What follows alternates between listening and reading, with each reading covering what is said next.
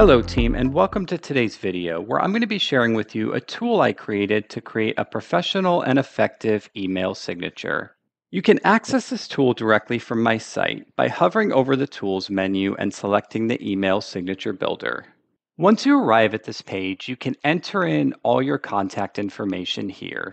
If you need to add any additional fields, you have that option as well. Further down, you can add a profile photo as well as a company logo, and those will also appear in the live preview. You can even adjust the photo size if needed. And then further down as well, you can add any additional hyperlinks for your friends, peers, and colleagues. If you'd like to reorder the hyperlinks that appear, simply click and drag, and that'll be updated in the live preview as well.